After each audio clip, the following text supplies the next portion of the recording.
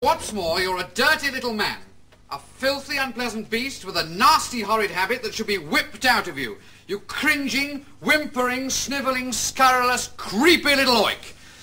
Yours sincerely, and just sign that and send it with a demand for the money, okay? Yes, Mr. Knock. Thank you, Miss Enter. Ah, good morning. Oh, good morning. You've come about the... I've come about the chairs. The chairs? Yes, the antique chairs. The antique chairs? Yes. Mm-hmm. It's a sex problem, isn't it? Yes, how did you know? Well, when you've been in this business a fortnight, you pick up a thing or two. I see. And one of the first things you do pick up is that people who are interested in antique chairs do tend to go to antique furniture shops and not, on the whole, to places with sex problems written very clearly on the door. I see. Mind you, it's not always true, is it, George? No, Mr. Knott. Actually, that is a sex problem, but a very rare one. Oh. Well, now we know it's a sex problem, what can I do for you? Oh, well, I'd like one. What? I'd like to have a sex problem. Oh, I see you don't have one. No. And you're interested in purchasing one of ours? Exactly. Oh, fine. Well, what sort of sex problem were you interested in purchasing? Well, what have you got? Well, I've got them all. Not personally, but in the shop, you know. Mind you, I recommend you lay off the antique chairs. Really? Yes, very expensive. He's on 6 Chippendales a week. The dry cleaning bills alone are worth a fortune. Now, I've got a catalogue here with some of them in. Why don't you just browse through and see what you don't fancy? Mr. Knock. Yes, Miss Enter? Telephone for you. Oh, thank you.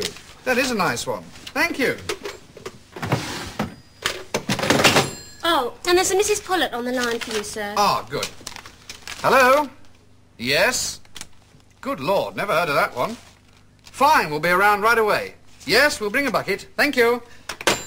Where do these clients get their ideas from, Betty? Betty! Sorry, Mr. Knock. Just an idea. I don't know why I keep you. Oh, yes, I do. This? Yes. Is this generally available? Oh, no, sir. You've chosen a very rare one there. I think I'd like that problem. Well, it's not so much a problem, sir. It's more a way of life. Well, I'm not married, you see, and I would quite like to have something to worry about. Well, if you can afford the equipment, sir. Oh, is it very expensive? Well, to get it to fit properly, sir, yes. It has to be nice and uncomfortable. How do I get hold of it? Well, that's the problem, sir. No, the equipment. Oh, you just pop along to this address, sir. They'll fix you Oh, up. thank you very much. Very civil. Not at all. Right, Betty, the Pullets. Come on. I've got a big problem. I'll say you have.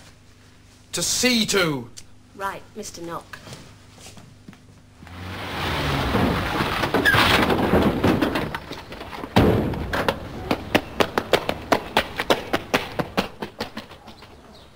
The Pullets have got the sex man in again.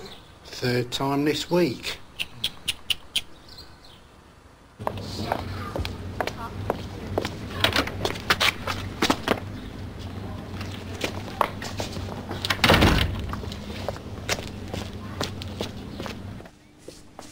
Good morning. Good morning.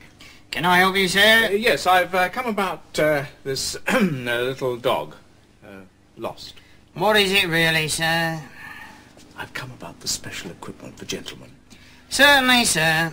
Francis! Yes? Gentleman for you. Oh, dear. Oh, hello. I'm Francis. I'm in the CIA. What? I mean, CID. Silly me. I nearly blew my cover. Is this your first time here? Yes. Well, you're in good hands. This way. I've got a beginner. Trollop. Oh. Whose bid did you get out the wrong side of? 20 minutes they've been in there. What a problem. Maybe we should get a new one. We can't afford a new problem. Well, the neighbours have got a new big one. Nurse? Nurse? Yes? Cold water and plenty of it. Now, is that comfortable, love? Well, not very, no. Well, I might be able to take it in a bit, but not right away. I've got my hands full with the police ball. Oh, but I need it tonight. I've got a date. Ooh. Francis, Yeah? how do I look? Oh, let's have a look, love. Oh, still needs a bit of work, love. Really? Yes, not everyone who can wear a bin. Well, what about some boxes on the feet? I don't honestly know. Well, might set you off a bit. Well, I'll try it. He's just not got the figure for that bin. Michael, darling, I'm so happy. I'm glad. Come here, my darling.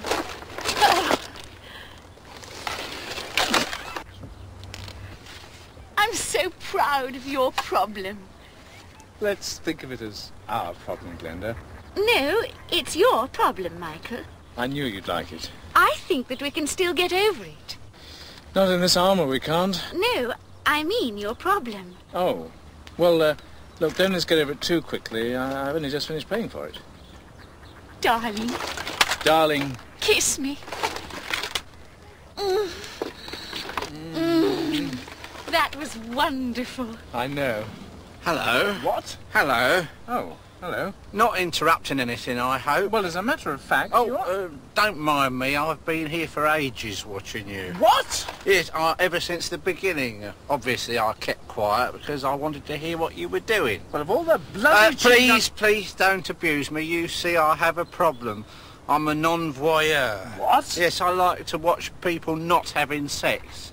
That's difficult. Round here it is. Oh. So, obviously, you two are perfect for me. Do you mind if I sit down and watch you for a while? Well, I don't know. Oh, I shan't interfere or burp or tell unsavoury anecdotes or anything like that. What do you think? I don't know. Lovely problem you've got. Oh, do you think so? Yeah, smashing. Oh, thanks very much. It's new. Is it a sex problem? Going to be.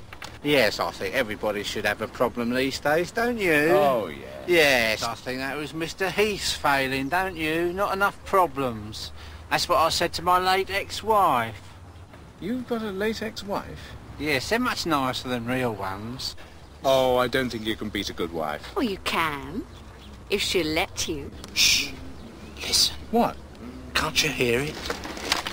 Oh, yes. Listen, darling, it's the song of the insurance men. No, the song Oh the Insurance Men. What? The song Oh the Insurance Men. Oh, sorry. They gather here every evening to sing insurance ballads round the campfire. We'll cover you against fire and flood, Way-ho endowment, but not riots, war, nor acts of God. way-ho endowment, Over a period of 30 years, way-ho endowment, unless, of course, you're in arrears. way-ho and up your premium. And look, up in the trees, accountants. The long day's accounts are done and they gather here in the Reigate woods to sing accountancy shanties. 'Twas in my youth I ran away to accountancy one day with pen and paper, collar and stud. Accountancy was in my blood. Or scribble away and balance the books and sing an accountancy shanty. I chartered an accountant at the age of 21. Or scribble away and balance the books and sing an accountancy shanty. So raise a glass of medium dry sherry to the golden age of VAT. Or scribble away and balance the books and sing an accountancy shanty. Oh, it's a rare sight for this part of Reigate. Yes. And look, Where? over there. Oh, yes.